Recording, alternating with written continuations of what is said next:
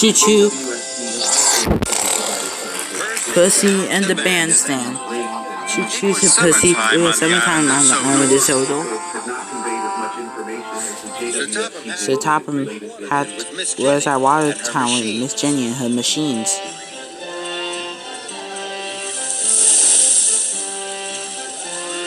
They were building a new bandstand. There was to be an open-air concert that evening. There was a special surprise for Lady Hat. She loved brass bands. All the engines were busy helping to make the day special. Choo-choo to Emily. Choo-choo to James.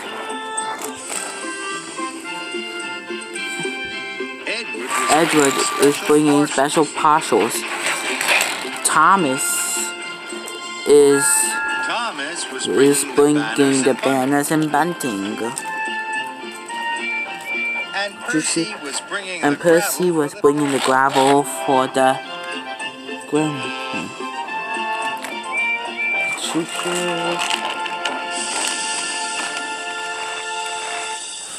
Thank you, Percy, said Jack. Right on time. Percy tried to shunt the freight cars into place, but the cars decided to be troublesome. Hold back. Percy pushed and pushed, but the freight cars wouldn't budge. Percy knew that he had to do. He had to do a half-say whistle, so Percy blew his whistle long and loud. The freight cars knew that when Percy blew his whistle, I had to do as I say whistle. He has to do it. He wanted. Percy was in charge. Soon, all the freight cars were in line. So Topham half bustled over to Percy. I hope I didn't blow my whistle too loudly. Not at all. Not at all, Percy. You showed you are in charge. Percy was relieved. Now I need you to collect Lady Hat and bring her to the surprise concert. We must be here at tea time, understand? Yes, sir. You must not tell her where she's going, or it will spoil the surprise. Don't worry, sir, I won't. Percy collected the passenger. He was very excited. He had to meet Lady Hat at Mayfield Station. It's a long way from Great Waterton. At last, Percy puffed into Mayfield Station. All aboard. Sir Topham took me on the special trip. Oh, that sounds lovely. First of all, I love to go to the duck pond. and Lady Hat climbed on board. Percy was worried. He was supposed to take Lady Hat to the bandstand. That was her special trip. Percy knew there wasn't time to visit the duck pond. He didn't dare tell Lady Hat. She thought she might be cross. So she puffed to the duck pond. Lady Hat stood by the duck pond. She was watching the ducks. They quacked and quacked.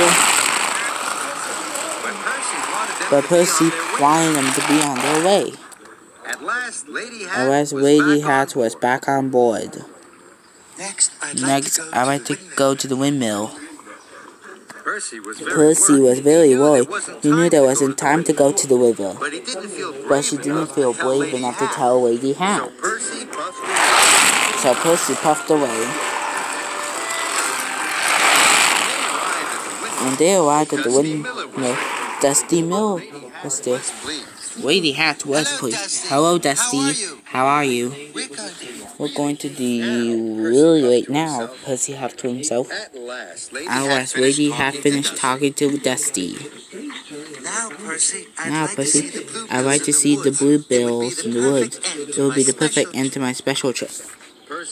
Percy was more worried than ever.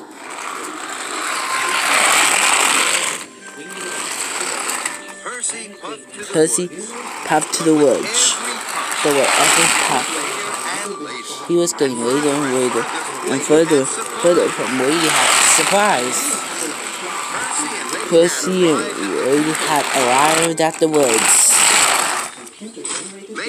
Lady Hat wandered off to admire the bluebells. Percy waited and waited. Suddenly, Thomas puffed up to Percy. Where have you been? Where have you been, Percy? Sir Sir Topham had his cross. He doesn't want Lady Hat to be late. Percy didn't want Sir Topham Hat to be cross. He didn't want the surprise to be spoiled. Don't worry. Don't worry, I will have her there on time. So Thomas puffed away. To patch Onion Clarabelle, Percy couldn't see Lady Hat anywhere. Percy knew what she has to do. She has to use do as I say whistle. Percy blew his whistle long and loudly. Lady Hat came out of the woods. Percy, Percy, is something the matter? I'm taking you to a surprise. That's your special trip. That's your special trip. Oh, I love Oh, surprises. I love surprises. Why didn't you tell me? Why didn't you tell me? Because I thought you would be crying for me if I told you what to do. And now we might be late. We must hurry. So Lady Hat climbed quickly on board. And Percy raced away.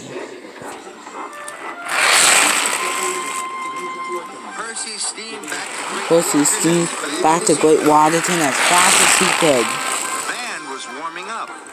The band were warning at Jack and Alfie were very excited. Percy had arrived with Lady Hat on time. The band started to play. Lady Hat was delighted. Oh, what a lovely surprise. Thank you for bringing me here on time, Percy. And thank you, Percy, for keeping it a surprise. Percy was pleased. His do as I say whistle has saved the day. It had been really useful, and so had Percy.